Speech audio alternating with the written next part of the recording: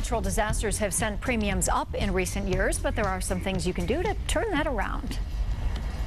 The March 2nd tornado outbreak is turning into the latest billion-dollar disaster in a decade of hurricanes, floods, and windstorms. It all means higher insurance rates for all of us. I got my car insurance bill, and it was about 8% higher than it had been the year before. Jim Myers, however, decided enough was enough. After reading a recent New York Times article called Car Policy for Less, but only if you call, he decided to follow its suggestions for lowering his soaring rates. I called an independent agent, and I got a quote for the same insurance for about half. He was stunned, so he tried again. I got another agent.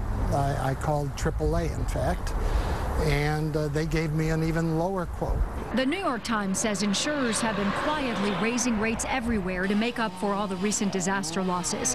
But it says they are not required to immediately tell you when you qualify for a reduction, such as turning age 40 or 50 or having a string of claim-free years.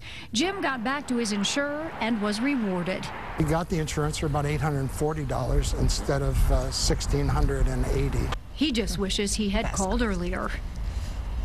Bottom line here, it never hurts to make a phone call and ask. If you haven't spoken with your insurance agent in a few years, you really could be missing out on some discounts that you don't know about.